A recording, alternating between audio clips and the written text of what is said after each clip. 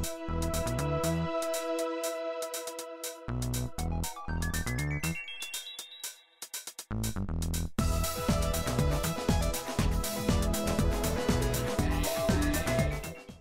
afternoon, everybody. Thank you for having me here. Thanks to the organizers for the opportunity. So my name is Fabio Akita, most well known as Akita on Rails on Twitter and on the social networks. I'm also the co-founder of a company in Brazil called CodeMiners, a software offshore outsourcing company. We have offices in different places in Brazil, and we also do work for several US companies as well, such as VTS here in New York and several others in California. And I also organize the RubyConf Brazil, which has every year 1,000 developers from all over the country. You're all, of course, invited to join us. And this year is going to be our 9th conference there. So if you're interested, please follow RubyConf BR at Twitter. So the pipe operator. For some, if you've ever tried Elixir, Elixir has this new syntax and all this cool Erlang technology that I really think that you should try. And the first thing that you will notice is the different kind of syntax it has, and especially the pipe operator. Even the official books display this operator as a different thing. And this is what it looks like if you try it.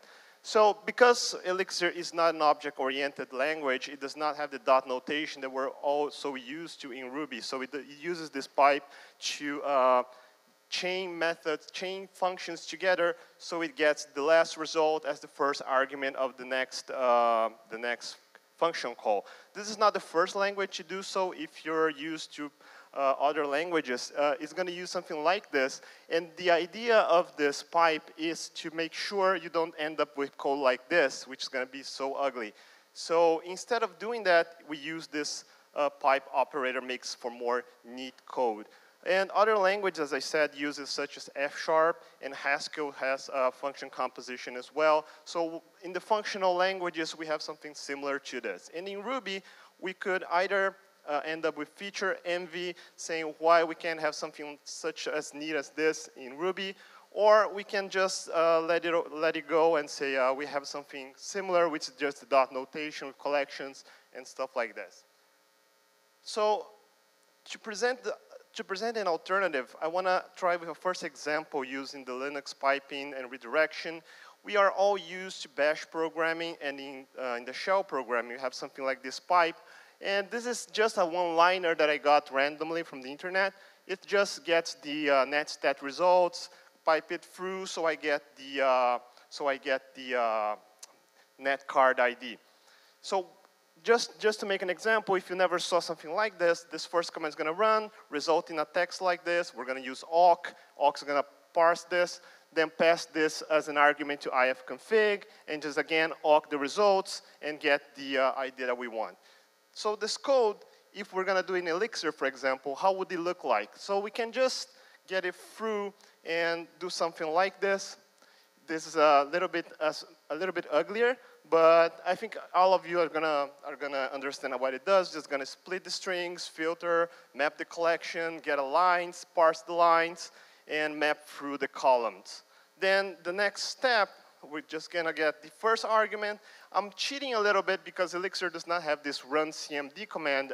It's just a function that I wrote to make it cleaner. It's gonna run through the ifconfig and then split it over and again do something like this. So this is not beautiful code, definitely not something that I would recommend you to do. So this is just something for quick prototyping. So the argument that I'm gonna show is that you don't need to do code like this, but it's nice to have because we can reason more about the code we're writing before doing abstractions, before doing over-engineering over the code. So we can just create a workflow and write a quick and even a little bit dirtier, but something that we can reason about and have a result very fast, just like we do in the shell programming. So in Elixir, we have something like this. And what if we could do something like this in Ruby? So Ruby would look something like this, but not so much because in the middle, we don't have something like this to pipe through. And we end up having something like this. So we break it down. And when we start breaking it like this, we have all of these temporary variables holding state, and variables just to hold a middle step that serves for nothing but passing the results to the next function. So we don't like, it's not so good because right now we're going to start abstracting away to a function, abstracting away to another class, and maybe we end up with over-engineering of the code. But what if we could actually do something like this to do quick prototyping? This is an example of the code I'm proposing to you.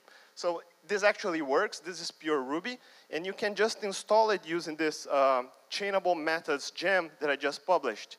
The idea is to think about your code in data transformation workflows. So let's design a workflow. It starts with simple data, step-by-step transforming it, so we have a nice, neat workflow, and avoid temporary variables and other middle step code that could make it difficult to actually refactor later to a better abstraction.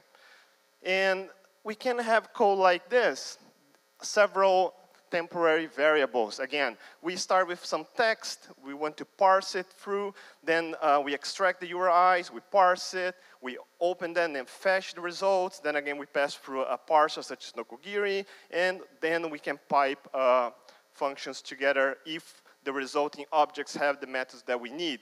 But again, we're going to have several different variables dangling around, and if we want to change the order or add more steps, it becomes cumbersome, and all of a sudden you end up with a mess of a code, and then you start abstracting away, and then you end up with several abstractions that you don't need. But then we can actually create a chain like this. So we start with, in this case, a string. I wrap it around in this CM function that I created, and it creates a chain that I can start chaining and linking methods together. If the object that returns has the response to the method, I can just type dot, dot, dot as we would do in Ruby, or otherwise, if it's not it's not the same method, I can just chain together for a block. So, but the new version that I just posted today actually can do something like this. And this is still Ruby. I can dot to the URI module directly, call the extract method, then the first on the string it results, and keep chaining methods together. So this is the code I'm proposing you as a different alternative to create those kinds of workflows. So this is the chainable methods. The idea is not to do all Ruby like this. It would be very ugly. But the idea is to just use this code to reason and make interface discovery a little bit better, and maybe not do so much abstraction before you actually need it. And in the next presentation, you're going to see about Crystal. And I just started a Crystal version as well, so you can try both in Ruby and as well in Crystal. So this is Chainable Methods. I hope you find creative ways to use it. So thank you very much for watching.